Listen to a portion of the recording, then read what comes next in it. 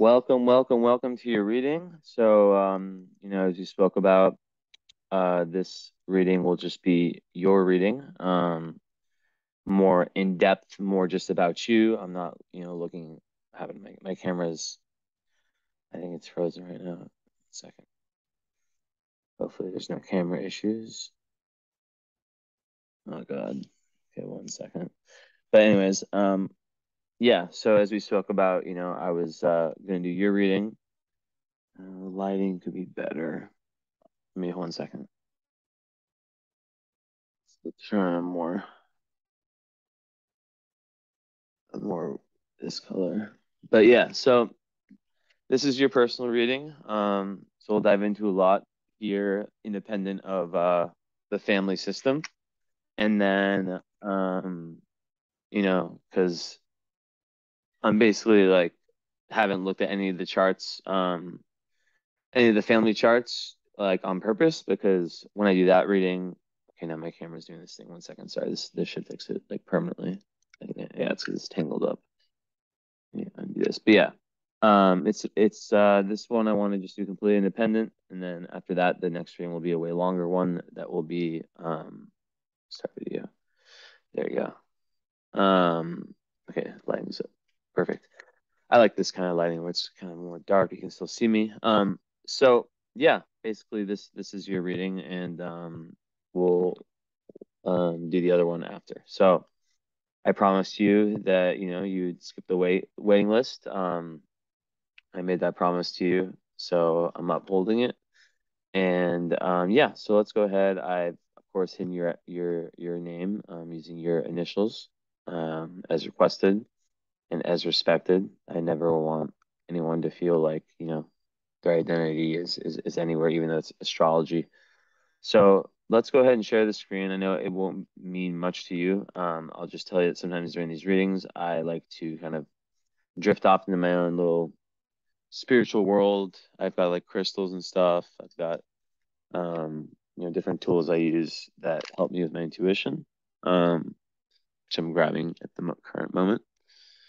And yeah, I kind of will go back and forth between this being visible and this being invisible, essentially, because yeah, it just works better for me. So in essence, let me find, okay, let's do this crystal. So yeah, you got your Capricorn rising, which am I correct to say that you have Spica rising? Let's check. Not Spica, I mean Vega. Vega's 15. Spica's in Libra. What am I talking about? Okay, but you have Juno rising. Interesting. Okay. And I'm just checking for important fixed stars real quick. Where's the moon at? So yeah, Pisces moon, sun in Libra. Interesting. I just had someone like that not too long ago with Cap rising. So a nice mix of elements. You got the water element with Pisces, the air with your Libra, the earth with your Capricorn, and you have more water with your Mars and Scorpio. And then so water, earth, air. And then let's clear this out.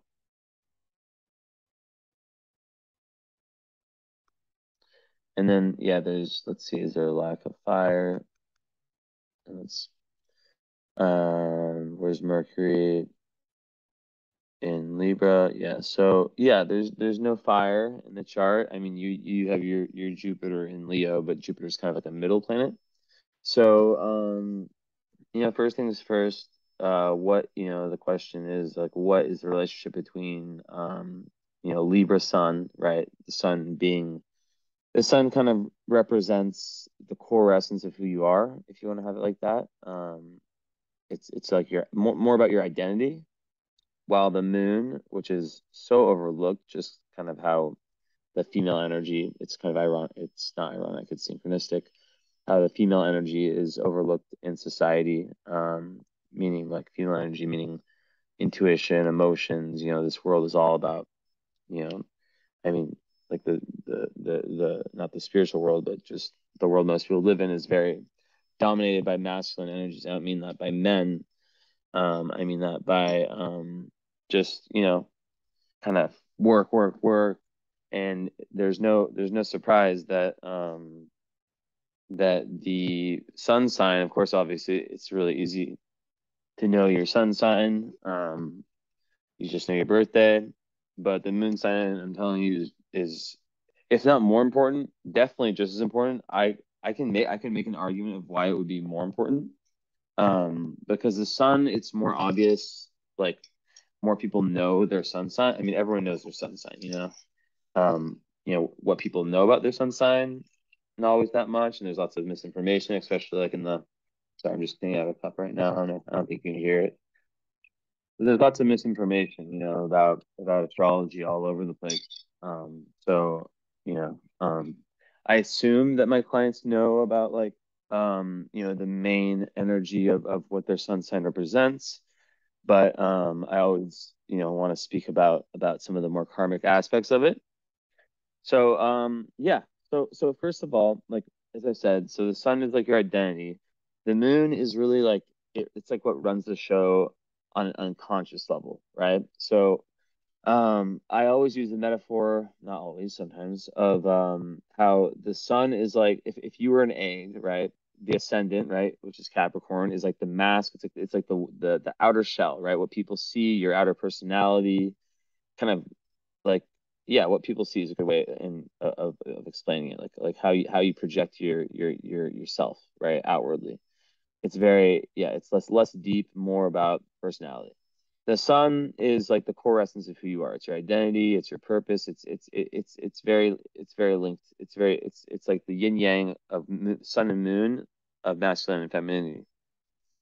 So a lot of astrologers, they kind of overlook what I'm about to do, which is really dive into like what is the relationship between your sun and your moon, because the moon is the yolk, the yellow part of the egg, right? The I guess you could call it like the undercurrent, like what it takes for you to really feel fulfilled. Um, what runs the show on an unconscious level, what it takes for you to feel secure and ultimately feel happy. If you really think about it, I mean, you can't really feel happy if you're not feeling secure within yourself. So I'm looking at your chart now. I see Moon is opposite Pluto and square Neptune. I see no hard aspects with your Sun, unaspected Mercury. Ooh la la. Um, and that's not a bad ooh la la. That's like a okay. Um, and then Venus, only is conjunct Mars, and that's pretty much the only aspect for Venus. So yeah, you don't have a very let's see, the karma. Yeah, so you don't really have like a really, really complex chart in the sense of like there's not so much going on in terms of like difficulties. Now, I can say before I get into the moon sun part, that when you lack fire in the chart, fire is Aries, Sag, Leo. Um, it can be a little bit difficult for like things like motivation, self-starting, assertiveness, stuff like that, right? Um, so people who lack fire, sometimes they need a little bit of a push in the back. Oftentimes they'll, find partners who can provide that, not all the time. And let me go grab a kombucha actually. Yeah, so the moon in Pisces, right? So this is like a very, very, and this is probably the reason that you're, attracted to astrology, even if it's like, I don't know. I mean, I told you my best friend grew up in Singapore. I have some friends in Singapore. I actually have a lot of clients these days in Singapore. Quite interesting, huh? I've had like a lot lately in the last um I don't know, month or 2 months. I've had a lot of people from Singapore, which is interesting because I didn't really get many from Singapore before. So maybe my vibe is becoming very Singaporean. I have no idea. But I know enough about the country and the culture. And I mean, like at least my friend, he was there. I guess he hasn't been there for probably close to a decade, but still, he grew up there. He's my best friend. He's my best friend. So we've talked a lot about it. Um, and yeah, basically Moon and Pisces, right? So this is like the most sensitive potential, um, like it's one of the most like the biggest indicators of extreme sensitivity. Um, and it's very, very empathetic. So it makes you like a super empathetic person. Someone who also, when I use the word psychic, a lot of people, I mean, people, I was gonna say a lot of people get triggered by that word, but a lot of people hear it the wrong way. What I mean by that is, I mean more of like the sixth sense. Like it gives you more of like a sixth sense, intuition, right? Of being able to kind of like, let's say, you're able to kind of look at someone, and almost like read them. Like you can like really, really, but like you can really, really tell a lot about someone, just like you have this power, right? This ability to really, you have and also it's like a very, very vivid imagination. And it just makes a very dreamy and very, very creative person, very creative. Lots of, the best artists have Moon and Pisces. Um, I mean, art is there's all kinds of art, so it's like, it's not like every art, like, just because you have that, you're an artist, not that. One second, hold up. My brother sent me an important text. One second, sorry, sorry, sorry.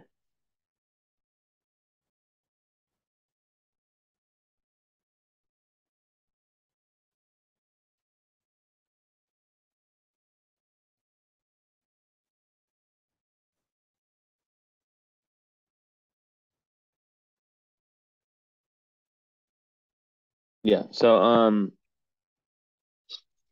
basically with Moon and Pisces, so when I do astrology, I am very honest. I am someone who wants my clients to grow.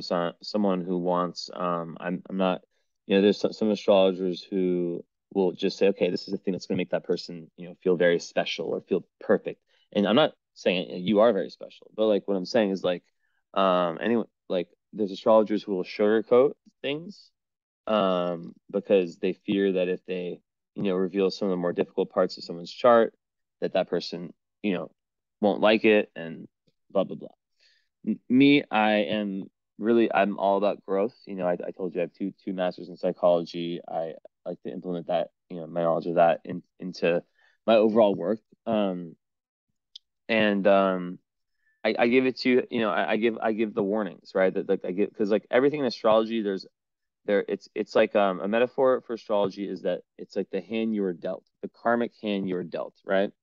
So what you do, like, in a game of whatever card game you want to input, your free will is ultimately like what makes things happen, right? So that's like, people get the wrong idea about astrology because they think of this like fatalism, right? Like, oh my God, if everything's written in the stars, then I have no free will. No, it's not like that at all. It's Astrology is an interplay between free will and your natal chart, right? So what I'm telling you is like kind of like the hands you were dealt, the karmic hands you were dealt, and your character, your ambition, like how you responded to different experiences, and this, that, and the fourth, like that is what is not shown in the chart. That's what's shown, that, or that's what will be more revealed when we speak live, right? And of course, we said we would do like one grand follow up for everything. I think we said so that one, like we would start with just your chart, and then we would kind of make our way to the family, or we would just kind of like relate everything to the family because that's what's really important to you. But I also, I know that you really want to know about yourself, and I think you deserve that. You deserve to have this deeper reading. Not that the other readings aren't deep, but the other readings, it's really, we're really trying to figure out like the family system, and how to best raise the kids, and like it's more based on the connections and connecting dots, right? So of course I'm not going to be able to do like, a reading like this for every single person, and then also do the compatibility, and then also do the composite, and then also, all these things. It'd be like a 17-hour reading, not 17, but probably like long enough to have your brain explode, let's just say, and mine. um so yeah, Moon and Pisces. So warning sign, as I was saying before, especially, so Libra suns, they have this tendency too. So boundaries is something that, someone, a Pisces, a Libra, would definitely have to watch out for. Of course, like, maybe on a more positive, like a more like positive note, like Libra is ruled by Venus, which is super, super creative. as you know, Libras are all about art and beauty and design and harmony and balance and beauty. That's like the high energy of Libra, right? The high energy of Pisces is like is mysticism, imagination, oneness, compassion, um, just connection with the divine, and yeah. But what both of your sun, your moon have warning signs for is this potential for lacking boundaries, right? So with Pisces, when I speak about boundaries, I'm talking about like more psychic, emotional kind of boundaries, like psychological, yeah, like boundaries. Like for example, like Pisces moon people can be the type of people that will like and I know you're married, so it doesn't apply, but I give these readings in a similar fashion. If someone's 20, 30, 40, like it doesn't change. This is your natal chart, right? So they can have the tendency to like a lot of Pisces moon people, like in relationships, they'll be the one who wants to like change the other person, or they'll see the person just for the potential. And with Libra, there can be a tendency to kind of like overextend yourself, like because there's such a need for harmony, there's such a need for balance that like when that's not there, right? They can sometimes like kind of put themselves down, right? In order for the balance to be reached. So that, it's obviously very, very important to like, when you have these in your chart to be very firm. And, the when we in astrology, when we think about, okay, what's the best way, we look at the opposite signs, because opposite signs are the same energy but manifested completely differently. So the opposite sign of Libra is Aries, right? So you learn from your opposite sign, and you take things from it, right? So Aries is like a very dominant energy. Um, it's all about just doing, right? Uh, Libra can be very, very indecisive, because they don't want to upset people. They're very, very like at the high energy, very kind-hearted, very considerate. And I know this for a fact that you're a very, very considerate person on many, many levels. Um, but that can be a double-edged sword, when you put other people's needs before your own, and like people, like what was it? I had a quote from this Indian mystic that what was it? It was like it was something about like the tree. Let me find it. I literally just posted it. You probably already saw it, but yeah, it was the tree that gives you the most will get the most hurts. And that is definitely like a very Pisces moon kind of energy, right? Someone who gives so much of themselves could sometimes get hurt in different situations. So also, Pisces moon is very imaginative. So there can be a tendency towards escapism. So when we talk about low Pisces moon is like not confronting things. Like something comes up, let's say, right? And also you have your South Node in Pisces, which is very, very like a beautiful placement. South Node represents like your past life tendency, if you want to call it like that. Um, so you're someone who's definitely a past life mystic. Take that for what you want, and I'm sure that it resonates when you hear that. Like a lot of the things I'm talking about, and a lot of this kind of spiritual world, it comes natural to you. And being from Singapore, not that I want to project my friend's experience, but I know that it's not necessarily a very spiritual place. It's a place that, from my understanding, is I've only been to Indonesia and Asia, which is obviously very, very different. But yeah, like basically, it's very business oriented, very Western kind of place in Asia. So lots of Western ideals, materialism, all that stuff. So what can happen in a big thing for you is that you really, really need to watch out like who you surround yourself with. Because you can be the kind of, it's a Pisces moon, you're like a sponge for energy, good and bad. So Pisces moon, they can be very overwhelmed, like in certain environments. That's why, like, being like close to water, close to nature, it's a water sign, so like close to water can be very healing. Taking baths, um, anything like that, is very healing. But just really, like, one trick I always tell Pisces moons, and sometimes they struggle with self-esteem, is that Neptune is ruled by cameras. So I tell Pisces people this, like, or Pisces moon, or people who have Neptune, and you have a very strong Neptune too. You have Neptune in the 12th house. So that's another sign of mysticism and psychic. I don't know if you saw, like, my post. I don't know how long you follow me. I think you said for a little bit. But I have one post that's like most, I don't know if I reposted it on my this second page or if it's on my main page, but it's like most psychic placements. And you have several of them, right? You have Jupiter in the 8th house, that's one. You have Pisces moon, that's two. You have Neptune in the 12th house, that's three. Um, and for now, and then you have South Node in Pisces, that's four. So that's four, very, very, like, psychic, intuitive ones. So that area of life comes very easy to you, and you have this natural ability to read people and to understand, like kind of how someone's heart is, like by looking at them. But this is the thing, is that Pisces also rules delusions. So you really have to get in touch with that intuitive part of yourself, and practice, like, things like meditation. Like, those would be very powerful for you. And also dream, like, your whole, like, your imagination, like, it's important for you to have, like, an outlet. um and you might be someone who's like with your sun close to the midheaven over there in Libra, which, I think Spica is 24, so it's kind of not there. But I definitely see you being someone who probably is work, devoted to their work, their job or their career or whatever you want to call it. They're like the 10th house rules that, but also just it can rule just outer life purpose, right? So that's very, very important for you. You have Pluto, Sun, Mercury, all there. So that's obvious, and it's in Libra, which is a sign that's very, very good for business, very, very good for it's the scales. Think about it. So it's like the scales that marketplace uses scales.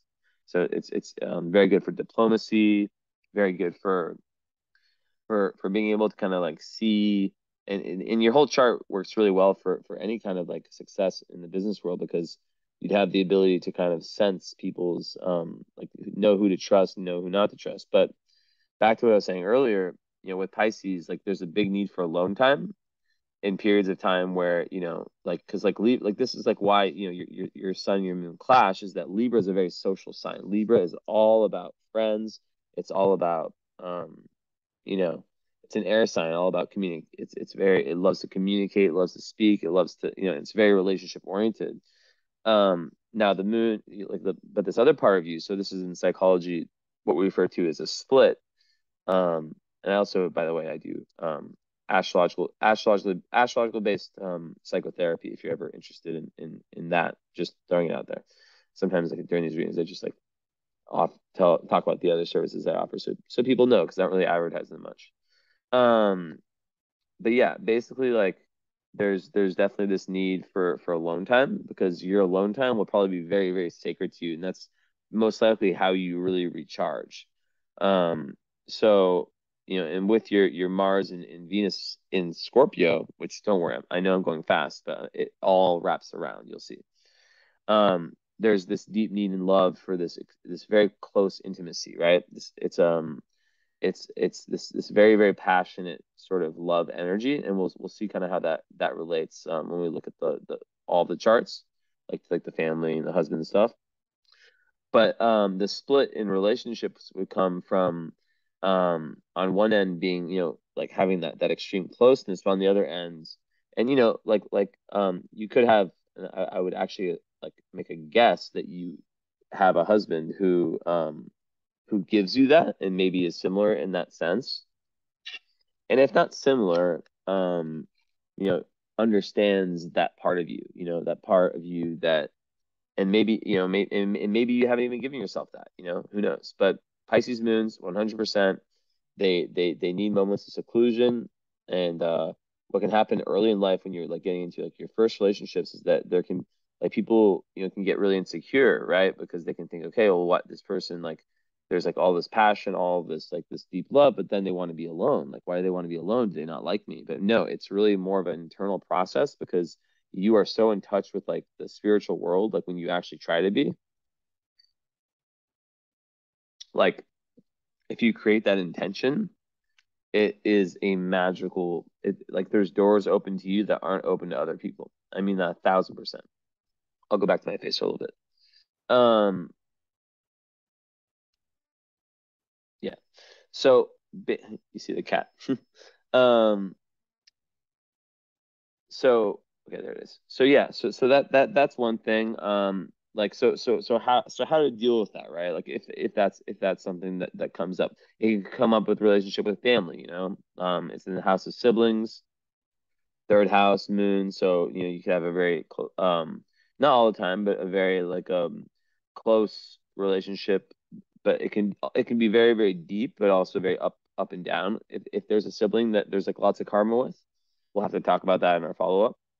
And you have to remind me of all these things that I say like that we have to talk about because and also take notes because like probably I'll have done like so many readings in between that time. So I and literally I forget if you like I have a very very good memory like in general, but like when I'm doing readings like this, people have told me I'm channeling. I don't know, but like an interesting thing is that like if you quiz me like 5 minutes after finishing a reading of anything about that person's chart, I'm in such a flow state that I would barely remember anything. It's really crazy. So yeah, imagine like like weeks later or something like that. And is this not charging? Holy shit. Okay, thank God I caught this. I've been having like I have a really really good computer and it's been giving me problems, but now it's charging. Um so yeah, alone time, also like anything like related to like the esoteric or the spiritual, and this is not alcohol. I don't drink. I drink very rarely. This is kombucha, just so you know. I just like the aesthetic as a Libra, you probably understand. I love aesthetics of this glass, I just like how it looks. I like seeing the color. Um so yeah, that's one thing. So how to like kind of shift that is to create a very strong internal sense like value system, um kind of like a system of almost like rules for your life, rules for boundaries, um if this person like pushes what are your boundaries now. When we speak about boundaries though, you are a Capricorn rising, and that is actually very very good for boundaries because it's ruled by Saturn, which makes your chart ruled by Saturn. So that's going to push a lot of that energy away. It's not going to push it all away, but it's very very good for success. Capricorn risings, they're the people that, like, let's say you're in a job interview, a very high job interview, there's five people who are exactly the same competence, who have the exact same competency, right? The person who has Capricorn rising will get the job if they're exactly like everything is exactly the same, because the way that they project themselves, the way they look, the way that they speak, and well, speaking is more Mercury, but whatever, you get the point. The way that they are, that people see them, is it conveys a sense of responsibility. It conveys a sense of just like someone that you would love to have work for you, that you would love to that you would trust, that would be consistent, right? And that's kind of like the Capricorn rising. So I'll be curious to hear about how that works with the whole boundary thing. Now, with Cap Rising and how it mixes with the other ones, I think what it does is that it gives you lots of diversity, lots of like you have one that's mutable and two that are cardinals. So yeah, so that does help you with the self-startingness, being a Capricorn rising, because it's a ambitious sign. Usually Cap risings, they have to kind of it's almost like they feel like they have to like really grow up early in life, like extra responsibilities when they're younger, stuff of that nature, whether it's like taking care of siblings or like anything where they just had like more responsibilities than the people around them. But yeah, like as I was saying before, like back to kind of like what I was saying, your Chiron and Taurus speaks perfectly to what I was saying about the value system, and the need for that, because Chiron Taurus is all about having experience or experiencing a crisis of values, right? And there can be like sometimes, especially with the Pisces moon, there can be a real difficulty of understanding your own emotions and of seeing yourself in an objective way. So, and that can lead to a lack of self-worth, which sometimes people like try to overcompensate by accruing like possessions, money, all that stuff. So it's all about linking. Well, first of all, there can also be like a distrust for the body, right? Um, so like things like yoga can be really, really powerful. And it's all about like learning how to kind of rely on your own intuition. Like intuition can be felt in the body, right? And I was telling you this before, and I kind of sidetracked away from it, like about the Pisces moon, is that like one trick also, besides like the filming yourself, because Pisces Neptune rules cameras, or doing affirmations in the mirror.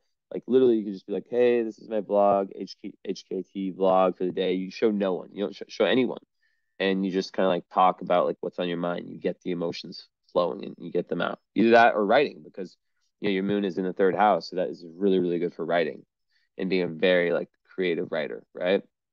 But like basically, yeah, these things are very powerful. But what I was gonna say is that with the 12th house, besides the alone time, um, Pisces people, like they can like let's say like you're around like a group of friends, right? Or like let's say even just one person, right? Let's say for the sake of argument, it's like an acquaintance, right? Um, you spend time with them and you start to feel this kind of energy, right? Let's say this person kind of has they're like a subtle energy vampire, right? When you go and spend time alone, so like a trick is that you can learn so much about other people by how once you return to your equilibrium state after the encounter, that's when you can really like tell a lot about that person, because when you return to yourself, you'll see, let's say if you're around a really high vibe person, they'll fuel you, excuse me. They'll give you a sense of like when you're done talking to them, like you'll feel more energy, right? Now, this is way different with low energy people, because you'll feel drained and you'll feel tired, you'll feel maybe in a bad mood, and you can really take on a lot of their energy. So learning like energetic protection techniques can be very, very powerful. Um, and that's something like if you ever did decide to do counseling or whatever, that's more in the realm of that. Um, I know a few of them, but I'm not like an expert in that area, but I do know some things. I'm like a Sagittarius, so I know like I've studied lots of different things. I'm not just astrology, I'm also doing real estate, or I guess like you could say starting to do real estate, and I've always been interested in business and marketing everything. I mean, a lot of like what I do with my astrology is marketing based. I mean, like to be able to create, in 4 years, even though it's nothing, like it's not easy to in the Instagram astrology world to get an account with no backing from anyone big. No, I've never asked for help from anyone, and that's kind of an energy that you have too. As a Capricorn moon, they really want to do it on their own. But with that said, Jupiter in the eighth house is going to give you lots of luck. A lot of people that have Jupiter in the eighth house, they either like have like an inheritance, or they get very fortunate with who their partner is in terms of like like financial level. Um, and that's just one level of it, right? So it takes care of you and it could also be like, if let's say you were like an investment banker or someone that like your job was based on making money out of other people's money. That having Jupiter there is really, really good, because it means that you have lots of luck and expansion when you're able to like from other people's resources. So it's very karmic. And it's based on your South Node in Pisces, which is like this basically saying like in past lives you've been this very like compassionate person who's really really like done a lot for other people selflessly, and it's very very good karma. But also it's also speaking to this potential, right, of you being someone who also like going back to like the over giving and lacking the boundaries and potentially like not like being too like daydreamy, like you might have like all these amazing skills. So that's why you have all this energy in your chart in this lifetime, right? All this like 10th house energy is because in past lives you've kind of been held back from like really really um taking all of this energy and putting it into a career, putting it into something that can like actually like be like tangible to the masses and really help other people or even help yourself. So that's that. Leo, I like Leo Jupiter because I think it's a very good leadership. I think you make a very good leader, for sure, especially with your Sun conjunct Pluto. That's the kind of energy you see for like people who were like CEOs or you know, like really, really like in charge people, right? Very responsible, very self-motivated. And your midheaven is in Libra also. So it's at 29 degrees, so and it's conjunct Mercury. So that's really, really strong. Because the way I look at that is that in your career, there's you're able to really manifest a lot. Careers, when I say career, like I said, dharma, remember, because like lots of people, they like not everyone has a job. Not everyone is meant to like work in the corporate world or is meant to like, you know, like um like they have different phases in their lives, of course, but they're not necessarily meant to that. Like 10th house, it's just like what you're doing, like on the outer level, basically. But in your case, it's very very powerful, and having Mercury on the midheaven is the ultimate indicator of someone who can have like, let's say they have their like the thing they're passionate about. Let's use me as a hypothetical example, even though I'm not like this. Let's say I was really really big in real estate, right? But like I did it only for money.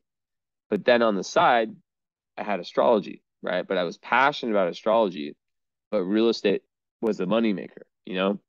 And having like what you have, like it would give me the ability, or the hypothetical me, the ability to have two careers at once and to be super super multifaceted and versatile. And yeah, it's really really great for being able to have like the moneymaker and then have like the passion and have this energy where you're able to turn in time the passion into the actual moneymaker, or into like what you really need to sustain yourself, and you're really trying to sustain yourself on that like that level of every human is, right. No human wants to do something that they're not connected to on a heart level.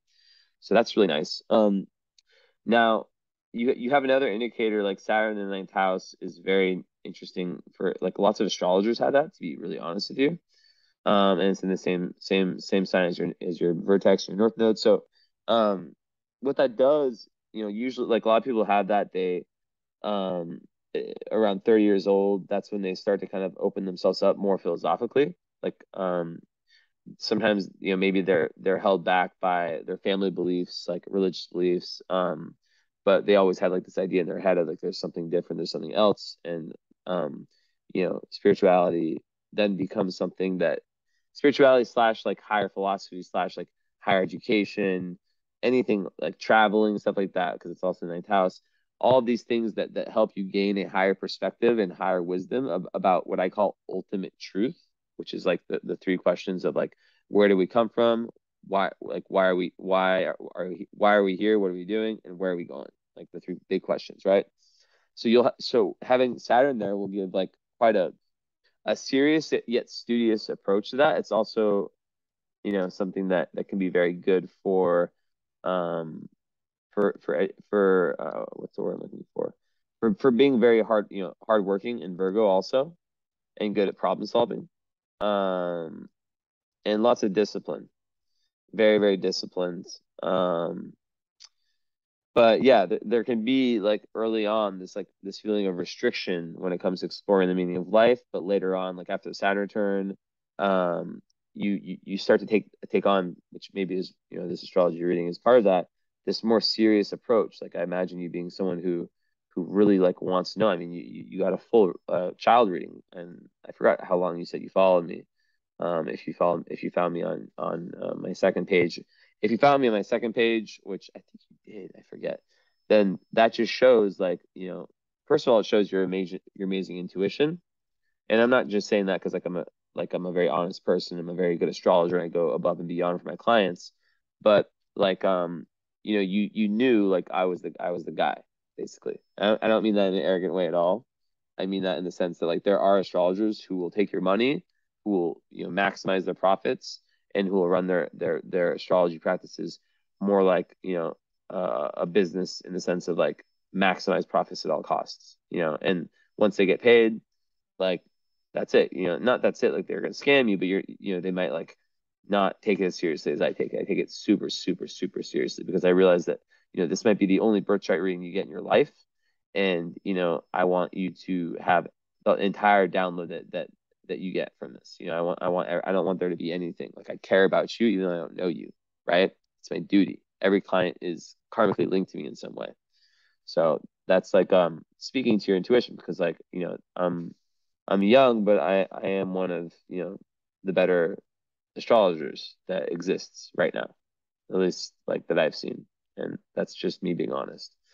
So, and I made a post the other day about like this whole thing about like this fake humility people have, and this is kind of a side note, just like when I say that, it's because I'm very like I'm someone who likes I have my very very unique idea. Like my ideas are very very independent of mainstream kind of life.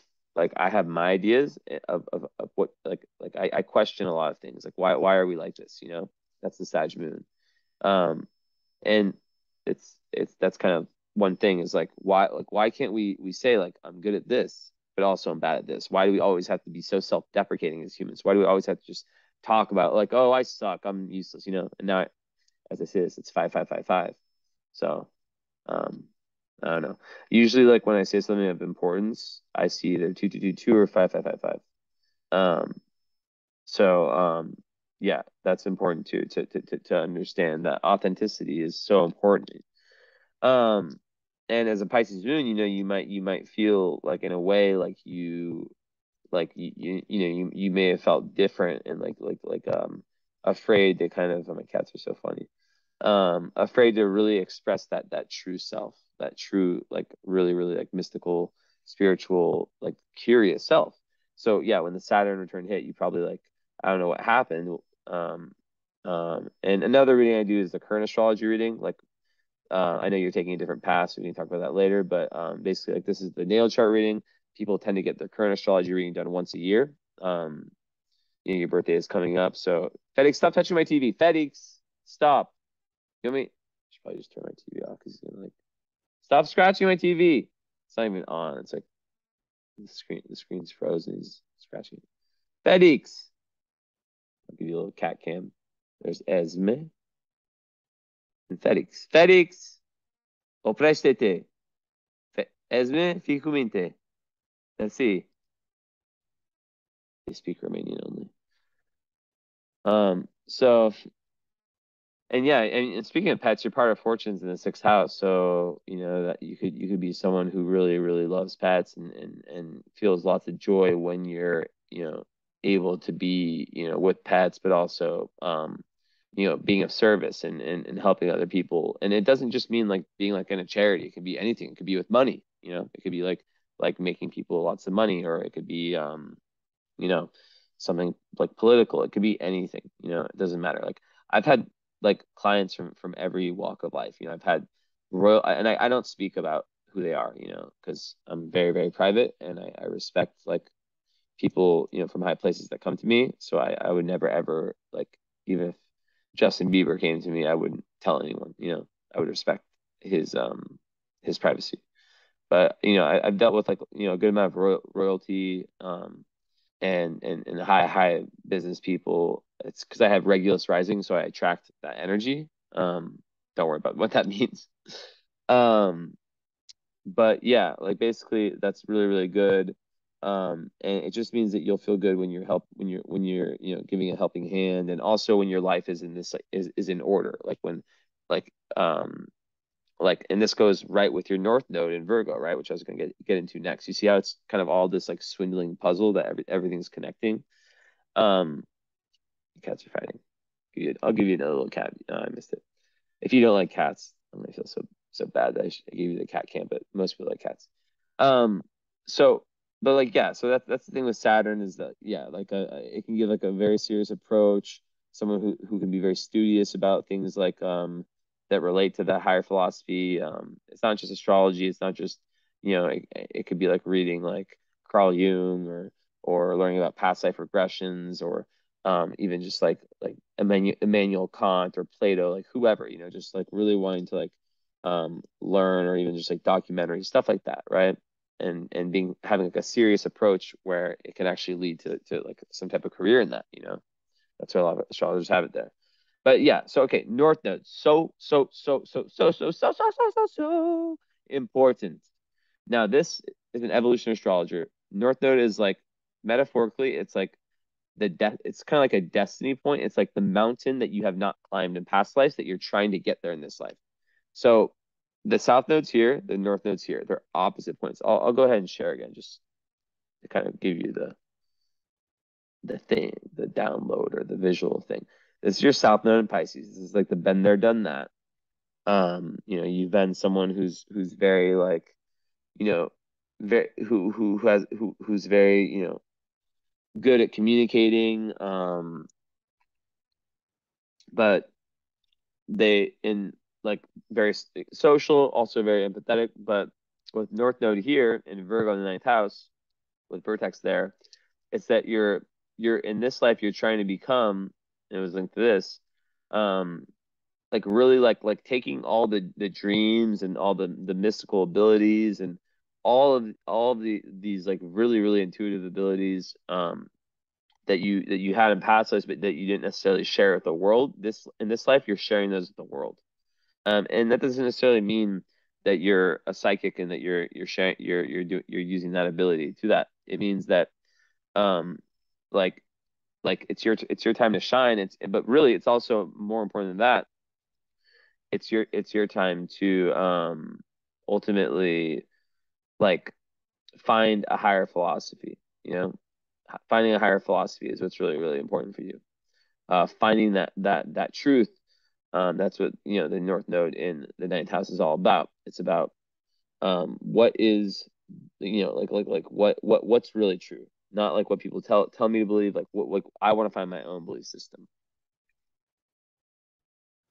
Now, North Node in Virgo, um, that's like yeah, as I said, like that's like um learning to be more organized, learning to be more like health oriented, service oriented, right?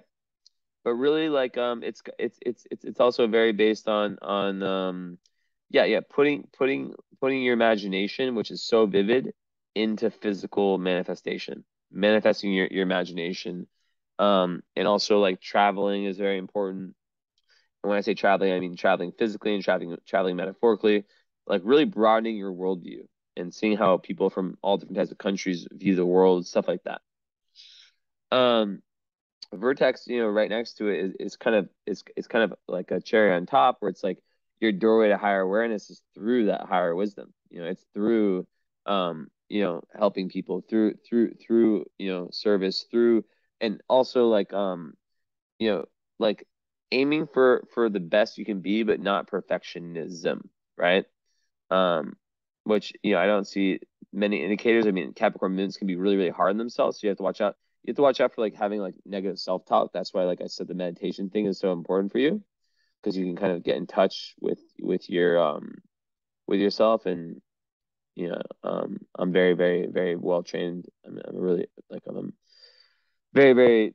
I teach people meditation. So if you ever end up, I don't know why I'm bringing up this counseling thing, because like I rarely bring it up, but usually there's a reason for me saying whatever I say. But that's something that I teach, or I can teach if someone is interested.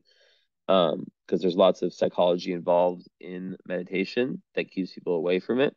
And when I see someone like you, I think it'd be a huge shame. It's like um, if you didn't utilize that, because you have this real ability that you can, like, life-changing type energy around meditation. So just putting that out there. Um, so yeah, North Node in ninth house, like really, and I can go back to my face now. Like really trying to kind of like not be like so scattered. In past lives, there's like been kind of like a scattered energy over here, over here, over here. But like it's about tying everything into like a one grand philosophy, or multiple philosophies, right? And then taking those philosophies and then moving them into your career and your dharma, which is what I'm going to talk about next. What time am I at? 50 minutes. Okay. So, with your sun in 10th house, that's the ultimate energy of someone who is here to succeed, who's here to like really project themselves. It's a very strong marker in a chart. Make your mark on the world type energy, right? Especially through your profession.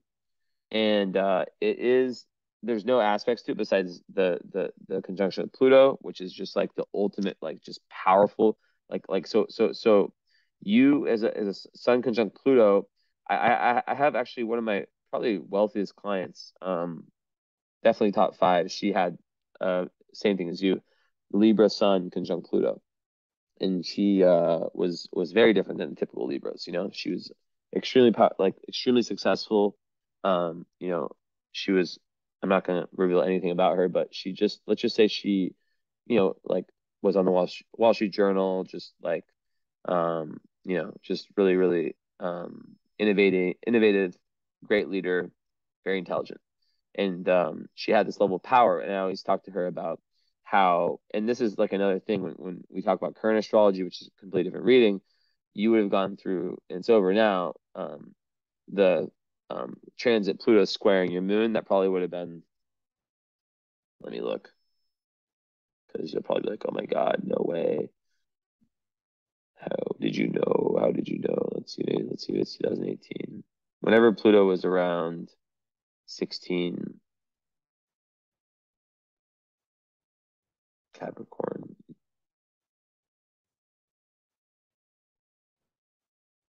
No, before that, straight 2016.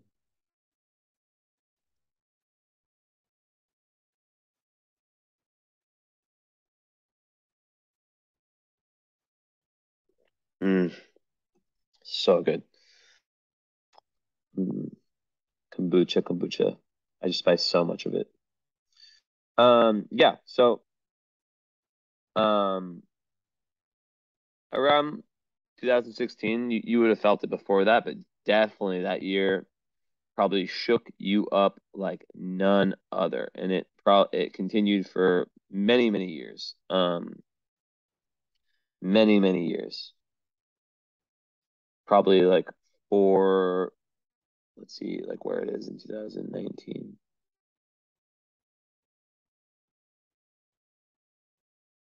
And this is just an example. We can talk about that reading later, but that one I encourage everyone to get once a year, to understand the energies that are affecting them currently and what to expect energetically. Because the natal chart, you get this done once in your life, it's done. Current astrology, you should always get it done once a year. If you can afford it and you like me as an astrologer, you should get it done once a year. It's easy as that, especially if you're someone who I think you are, who is a very powerful person and who wants all the edge. JP Morgan once said, I always butcher quotes. He said, millionaires don't use astrology, billionaires do. Everyone, every big politician, if you think that the founders of America didn't use astrology to find the exact moment that was best for the financial gain of the country and the prosperity of the country, like it's literally like it's so obvious to me. They timed it right when the sun was conjunct Aldebaran. Um, so yeah. Sun or ascendant, one of the two. But basically, they had astrologers. When you look at that chart, you're like, yeah, duh, um, obviously. But don't worry about what Aldebaran is. It's just a very powerful fixed star that you have to have, um, like a 1-degree conjunction. Oh, and you have Serpentis on your Venus. Oh my God. Okay, we'll get into that after. That's next, the love stuff. So yeah, basically like extreme power. So yeah, what I was saying about the Pluto stuff. So probably by 2018-ish. I mean, it was still around, but it like you've been through it and it wasn't as strong. Yeah, but yeah, even in 2019 it's still there, but like by like the end of 2019 it's 6 degrees away, and for Pluto I would say like but you're really gonna feel by now you're totally like in the clear. Pluto's at like 10 degrees away. But Félix, Félix, ce faci? Félix, VH, Félix, VH, Félix Tutu. Ah, the prince. Here's Félix, by the way. Félix, cheesy, cheesy, man. Give me some wisdom, Félix. Give her some wisdom. You don't want me to hold you? You want to pretend because you know you're being filmed, Mr. Double Leo, Scorpio boy. Okay. Ow, it scratches me. Um, so yeah, like mega power. So also with that, you have to watch out for being overly powerful. Now this goes back to your Black Moon Lilith. Black Moon Lilith in astrology represents and it represents like kind of the darker side of your personality. Um, maybe like a side that doesn't really get manifested as much. Only gets manifested when you're at your lowest. And in Leo, it's about like always need to be the center of attention. Um, thinking like it's like your dark side, right? It's how I look at it. Different astrologers look at it differently. I look at it like that. And yeah, like sometimes you can feel that other people are taking advantage of you, which goes with what I was saying before. Believing, and sometimes you can believe that you're the one that's giving, while and not realizing like what other people are doing for you. But it also makes you, very honest. So yeah, but I would say also like Leo, Black Moon Lilith, like there's a need to like allow other people to shine, and with the Pluto on the Sun, there can be a tendency like I'm very curious to understand your relationship with power, because sometimes people with this can be so powerful that they don't even realize it, and they so there's a need to kind of like not dominate too much, which as a Libra um, it helps that a lot because Libra is very diplomatic. It's very good at you're very good at sensing other person's mood and just their overall thought process, right? Because Libra is air, so that's like the mental, and then the moon in Pisces is like the emotional, intuitive, spiritual undercurrent. So you have both of those. Imagine how big great of an asset that could be, or that is. Um, and then Mercury, right there on your midheaven, I spoke about how that speaks like a career where you're communication, like any kind of like things first thing that came to mind is like sales, anything where you're meant to talk and use your voice. Like I could see that being like a diplomat or even a politician. A bit someone that does some type of like business, like an executive, something like that, right? Anything. Um, but like there's 100 different possibilities, right? And yeah. So that's kind of there. And I don't know what you do. I don't need to know what you do. It's not my business. It's only if you want to tell me when we speak privately.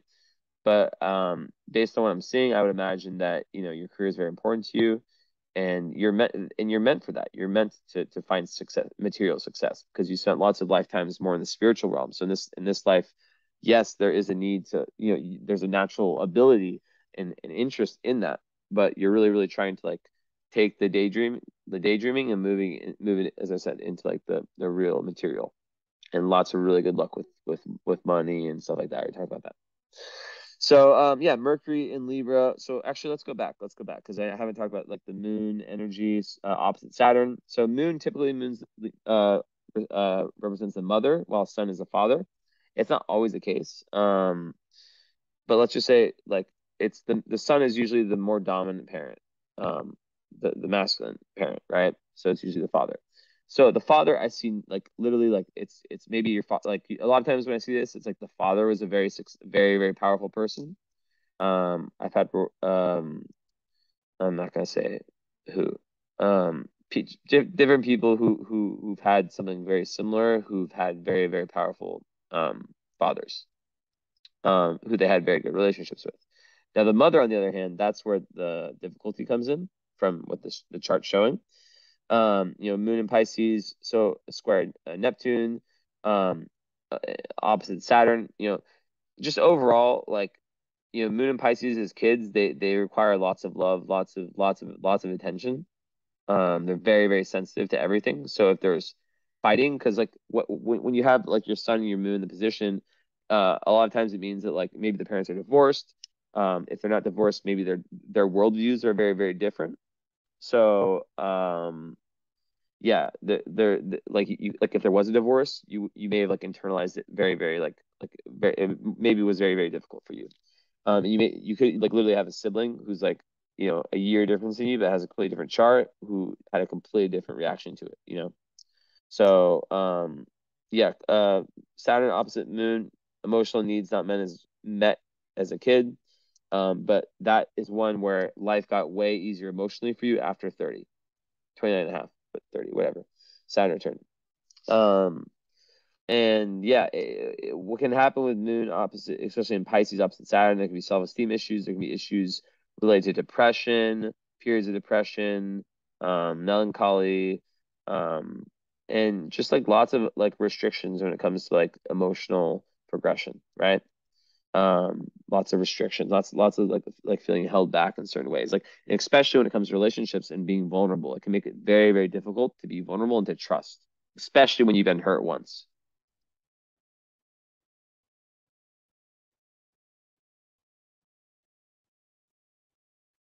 Finish this bad boy. Yeah, so it's Pisces moons, it's more Cancer, but still Pisces. Like it's difficult to trust again once you've been hurt. It's very difficult to trust again once you've been hurt. So Um, yeah, Mercury there in Libra makes you very, very no, I wasn't there. Mercury was next. Is unaspected. So yeah, with a square with Neptune, that creates like a lot of confusion around like the early nurturing. Like maybe the mother was absent. Maybe there was like just a level of fog and uncertainty around the relationship, and it can make someone it can really really cloud a lot of the energy around someone's emotions, their emotional nature. And one second, I'm gonna pull up some notes. I have like a whole database. um I could do any reading without notes, but sometimes I like looking at my notes like from like years ago to kind of give little extra tidbits. Where's that book also? Like having this book in front of me, readings, because it gives me like keywords. I like keywords. So with Moon, Neptune, a dreamer, danger of self-delusion, which you spoke about, susceptible to schemers, problems, and love affairs. It's very, very like I don't really like. There's parts of that. Okay, so let's get more into that. So it basically like makes you like super, super sensitive. So with this, like, and I'm not even looking at my notes yet. I'm just like remembering things.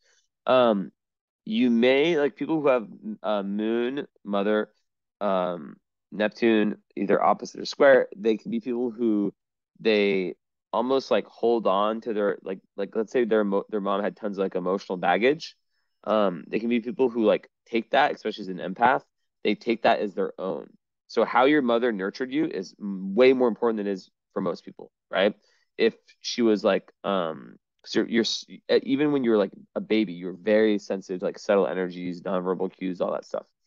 Um, so any kind of like negative like impressions, like her acting like a victim, if there's any like abuse with the mother and father, like you have to watch out for escapism, right? That's the thing with Pisces moon, is that like when stuff happens, that's why like Pisces, like low by Pisces is like using drugs and alcohol. high vibe is like escaping in like a more spiritual kind of artistic way.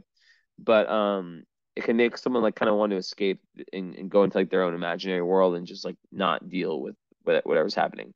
But if like there's a healthier mother-child relationship, it could push some of that away and create lots of like emotional fortitude. So the key with this is expressing your emotions and having a partner that you can express your emotions with. Being able, especially, it's very difficult with the opposite of Saturn. Being able to like express that. Um, Also, like groups of like-minded people. So I'm just gonna say a keyword. Remind me. It's very secret. Just remind me of the word secret group. That's all I'm saying. Remind me that. But yeah, finding like-minded people who also are kind of more similar to you, like in the way they think, and having like some level of being able to kind of like see that there's other people that are like you in that sense, right? But yeah, like being able to share your emotions and your dreams, your dream life is probably insanely interesting. It's very, very interesting or important. Um, and when you share your suffering, when you're vulnerable with people, and like not playing the victim, like literally just like people who have this can be like amazing like storytellers. And I talked about the writing thing. I know that you're a good writer. But like there can be like poetry, writing, acting, singing, all that stuff, right? So like the more you get familiar with your image, the more that shyness goes away. And I already talked about the thing with like mirrors, screens, cameras, stage, all that stuff. Like practicing in front of your phone, your webcam. It's like that's how you kind of get past that energy. It's one of the best ways. And I've tested this with myself as a Pisces, and um, that's probably why me and you have like a connection where you understand me, is because your moon is the same as my sun, which is very, very good. So with that said, um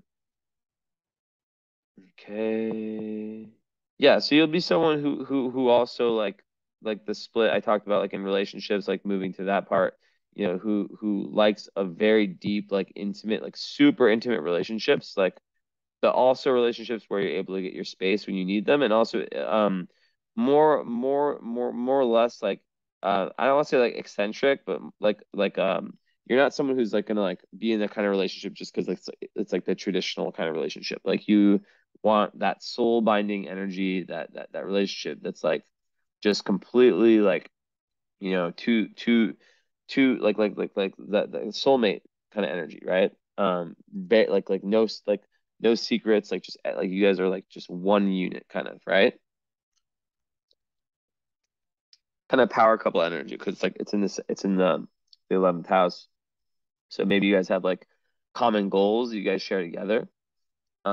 Whether it's like, for what you want to do for the world or just what you guys want to do for your family, whatever it is. Um, and maybe it's someone that you met like you know, doing what you're doing for the world, right? Um, or in some type of, maybe like in like someone that you met through a friend, someone that you met through, you know, an association, a group of some sort, who knows? But someone where there's like a commonality in terms of goals, shared values. Um, doesn't mean you have to be exactly like similar, but like the individual needs to definitely like because as a Pisces moon, the emotions will be up and down, right? So someone who's like very, very solid, like a rock, where you feel like there's no way that this person will ever like you know um do something that would be like dishonest, or like you can rely on that person 1,000%. And yeah, so Venus in 11th house is nice. It's like it's very good for socializing, very good for finding yourself within. That's why I said the key word that I won't repeat. Secret group. I just repeated it. But yeah, you might be like with the Libra stuff, like the peacemaker. But Venus and Scorpio, now this is a very interesting energy. Venus and Mars and Scorpio. First of all, and I don't like talking about like sex in these readings. Um, because like people get confused. They think I'm talking about like sex. I'm talking about sexual energy, like life force, prana. Mars in Scorpio. I mean, also like that kind of sex, like Mars and Scorpio, obviously everyone knows that that's like a very sexual energy, very intimate, like in that way. But like it's really like on a deeper level, like with the Venus, it's like really looking for a soulmate, like a married, not just a marriage partner, someone who like it's like you can share your deepest secrets, like share life at like the deepest possible level, right? It's very intense, so people can get really freaked out. Like I've dated, I think just one girl who had Venus in Scorpio, and it dominated her whole personality. It gives a very serious approach, and the low vibe of it is that it can be a little bit controlling. Um, and it can freak. There's such an intensity in the love expression that people who are not like down for that, like, they can get a little bit freaked out, right? Now, and I was going to talk about the unaspected Mercury. So this actually plays into that. Like the fact that your Mercury has no aspects, meaning that it's not being held back by any planets. I mean, it's square the ascendant, but like, okay, whatever. Like it's still unaspected by planets. I mean, basically, it makes it so like people who have unaspected Mercuries, they tend to talk a lot. Um, they tend to be people who, but like for you, it's on the midheaven, so that you can be like a master of communication. But yeah, like someone who is like a powerhouse when it comes to anything communication. So if you're a I wouldn't be surprised if you were like, yeah, I'm a best-selling author, or like someone who loves writing, right? Or who loves speaking. So yeah, or who has yeah. Um, is there any? And there's no bad aspects to the Venus, so nice. And also, yeah, and also Venus is sextile the north node, the south node, and trying south node. So what that means is that your relationship, which is you'll probably be very happy to hear, is very, very karmic. It's very karmic. Like you guys have known each other before in past lives, which probably is no surprise to you. To hear this, you're probably like, duh. Um, but yeah, that speaks about like how every relationship you've ever had, there's a very, very karmic component in it. Um, which is all obviously very interesting. And yeah, fate playing a massive role in that area of life. Dating, like probably how you met your husband and the circumstances, and it just probably felt like when you met him, you probably felt like I've known this guy forever. Um, Now, okay, so moving on from that, yeah. So yeah, there's a deep need for intimacy, deep need for passion. With the Mars and Scorpio, that's it's a very powerful. It makes you like a passionate warrior. Now also with this, you can be quite dramatic in love and relationships and stuff. Um, and Mars and Scorpio is the last person you want as an enemy, last person. Um, and yeah, it's like it's another indicator. I don't know if did I mention this is another indicator like the psychic ones, the psychic placements. Well, there you go. There's another one is Mars and Scorpio. It's like I always call it like the built-in lie detector. It's a person who has this like really intense spiritual aura, spiritual energy. They fight for what they believe in. And you don't want to mess with them because they know how to sting, sting, sting, sting. It might be the most powerful. Excuse me. It's the most powerful, even though you're not a Scorpio. It's the most powerful Scorpio placement you can have is Mars and Scorpio because Scorpio is ruled by Mars. So yeah, like it goes back to the whole thing with power. Like so, it's very important. I'm gonna switch back. It's very important. Like what is your relationship to power? You know, not just in like your work life and maybe like you're a very successful person who's benefited a lot from that, but also in the context of relationships, right? Because a lot of people who have this, like when they're younger, they go through periods of time where they really like like relationships felt more like power struggles, if you want to call it that, like and they can use like tactics like manipulation to try to win over their partner. Um, there can even be just like loving at such an intense level. So with Mars and Scorpio, there's a deep also like a huge need to find some kind of like outlet. I would say like creative outlet. It could be creative, physical. I mean, I think with the lack of fire, be very beneficial for you to have like a physical outlet, like working out or something like that. I have no idea if you do or not, but you know, that's going to help you a lot. And like I said, being close to water, taking baths, Epsom salt baths, just anything with, you know, with candles also, like there it is. That's what I was looking for. Baths with candles is a very good remedy when you have lots of water and lack fire, because you know the fire, the actual fire of the candles can help you with that, and can help you get in touch with that more fiery part of yourself. Um, but yeah, just knowing that you lack fire can be the motivating force for you to push yourself in that way. But I don't think you lack ambition at all, and I know that for a fact. And the fact that you have, you know, that fire, that cap rising, it can push that way a little bit. Um, and then Mars in the 11th house and Uranus there. So Uranus is conjuncting both of these, so that makes it so like it goes back to the split, right? Uranus is the planet right here of freedom. So it's going to make you in relationships like have this push and pull between like really, really wanting like very, very close, passionate, like as I've described relationships, but then also like ones that give you a level of space. Like you don't want to feel completely submerged in your partner to the point to where you're losing yourself. Um, you want to have your life, you want to have in partner has his life, and you know you guys come together, but you guys don't like become just like one human.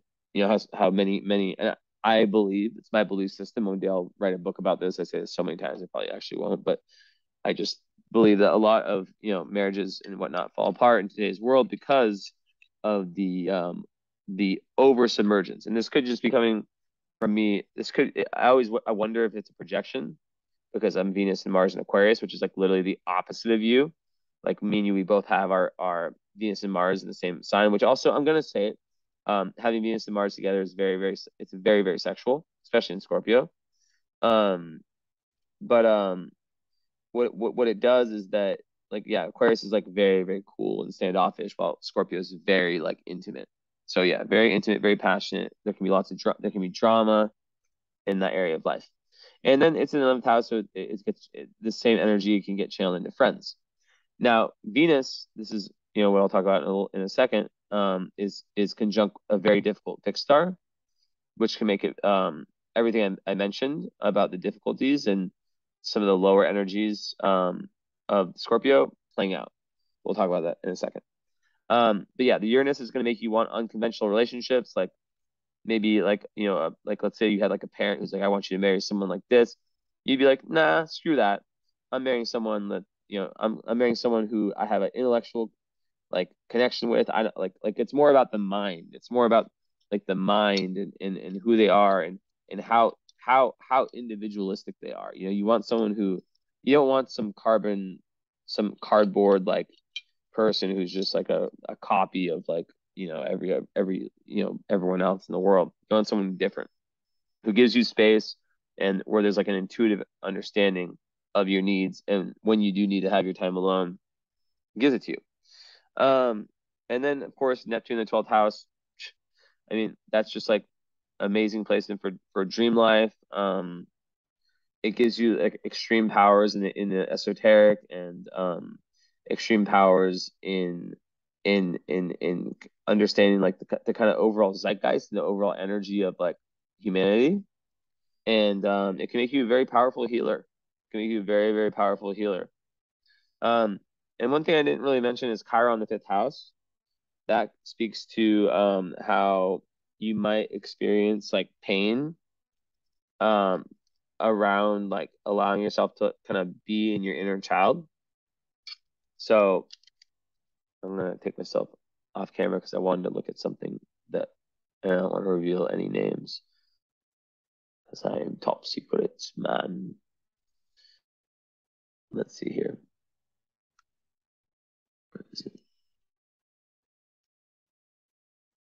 Yeah, look at me, look at me, look at me.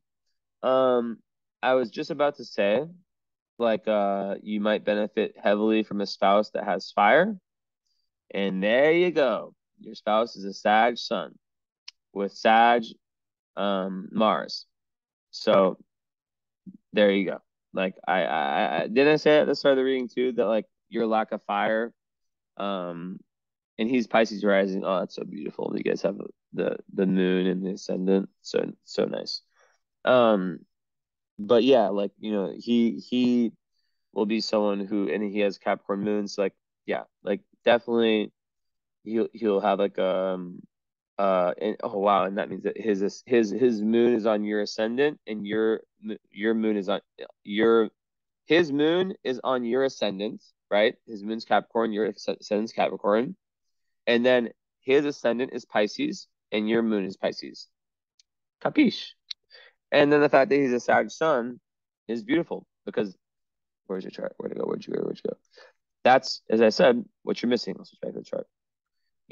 That's what you need. You need that kick in the butt, that fire. So it really completes you in that sense of pushing forward. So yeah, basically like with Neptune there, very powerful.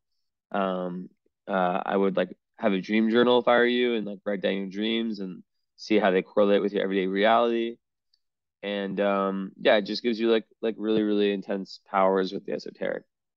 So yeah, basically, okay, what else do I have to say? Um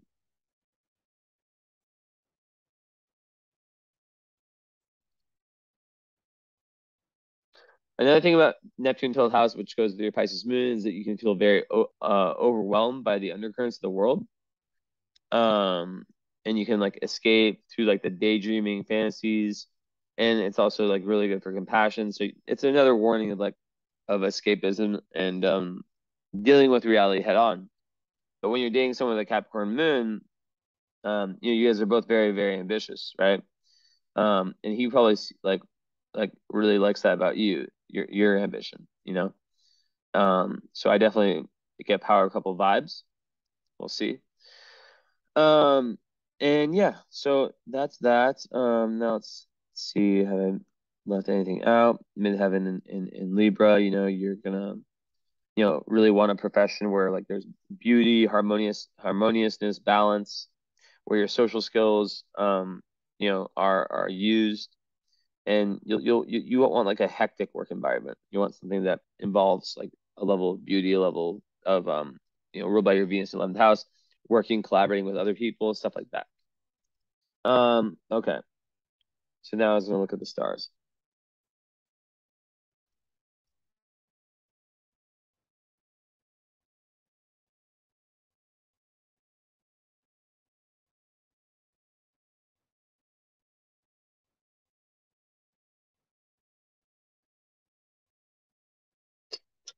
Um, so yeah, Venus and Serpentis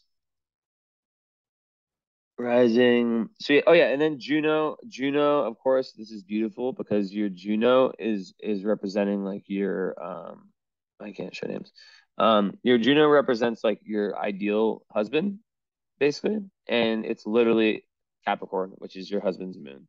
So, like your ideal, kind of like what you look for, like in a marriage partner, is someone who's very ambitious, someone who's very pioneering, someone who goes after things in life, someone who's very, very solid, who you can count on, consistent, loyal, responsible, who's not there to mess around. They're serious about what they're doing.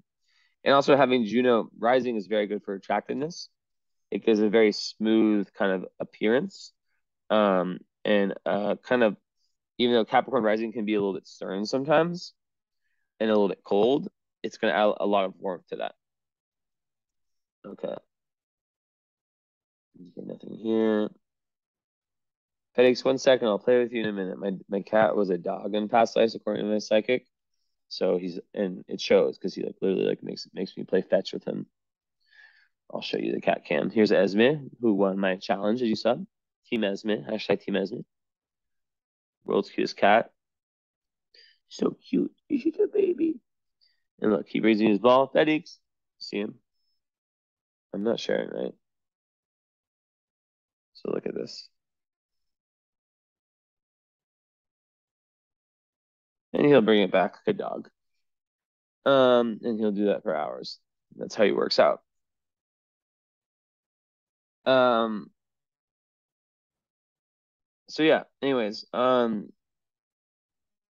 nothing there. Regel on your part of fortune. That's very good for. Actually, I don't really know what that does. I'll have to look that up. I haven't really seen that. I was gonna say it's really good for money, but we'll have to look. Okay, nothing there. FedEx, bring it over here, boy. It's 934.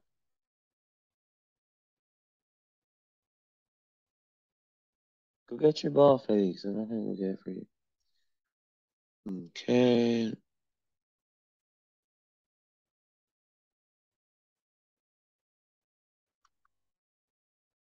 Man, if you were born like 2 days later, you would have Sun conjunct Spica, which is like really, really good for all kinds of stuff, especially money and success. But you already have like Pluto there, so it's like whatever.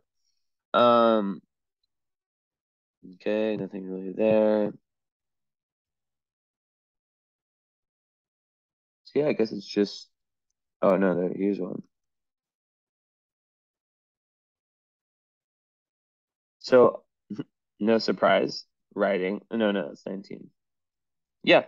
So by the way, I'm using like the Swedish chewing tobacco. I am not addicted to tobacco. I know I have to. I always like feel like defending myself, but like I just like sometimes I don't drink like very rarely. As I told you before. I just like sometimes randomly I'm like I'm just gonna start doing chewing tobacco for a little bit, and I just like quit. I never get addicted to tobacco.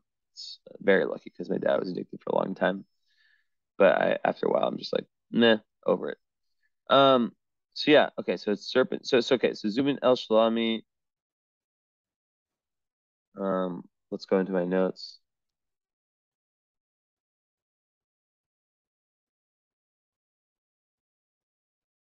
That's the one that's about writing, I'm pretty sure. Yeah, so basically, like I've talked about writing before.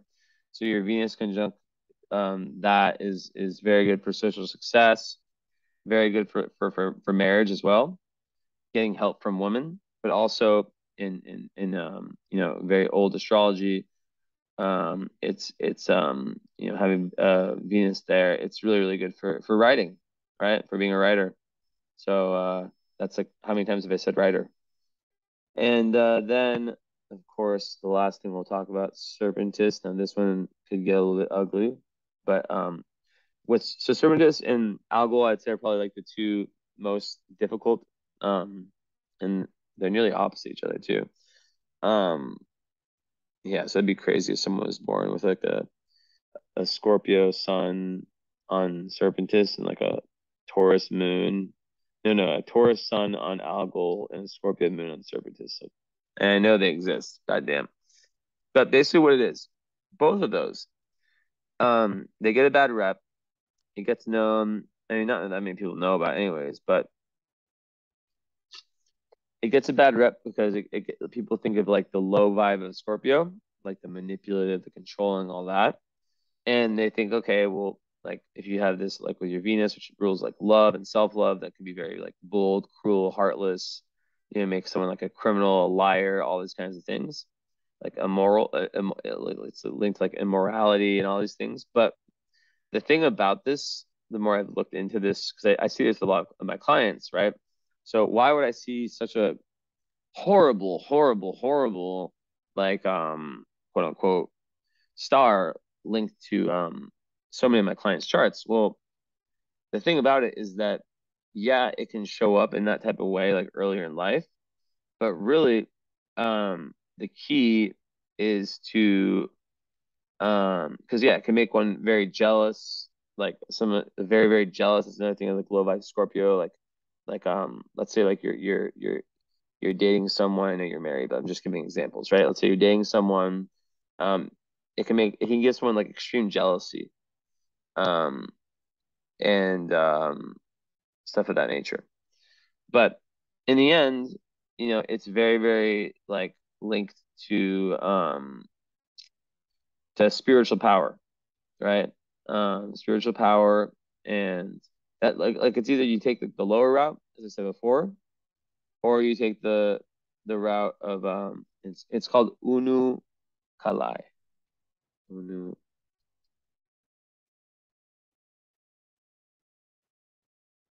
One second.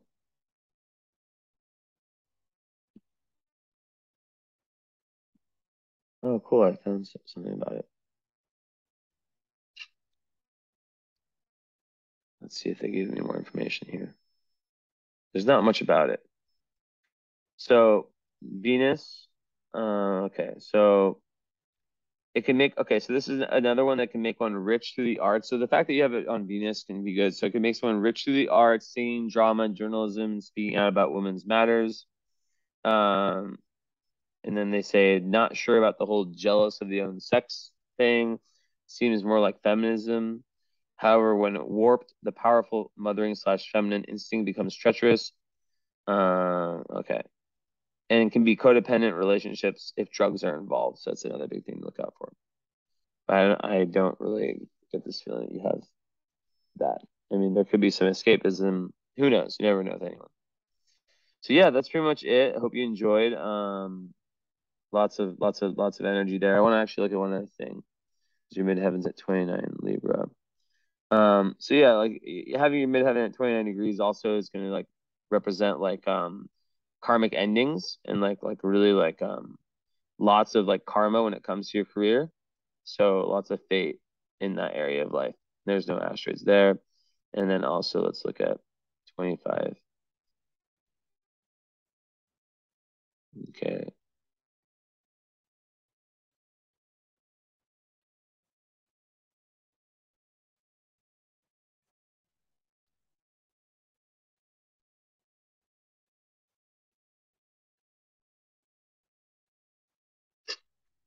So these are like not that strong. I'm just like looking at them to see if it kind of like says anything. Um, yeah, this one doesn't give any information, and this one is very good for so Terebulum, which you have on your rising. It's very good for fortune. Um, let's see if it says anything. No, it doesn't say anything.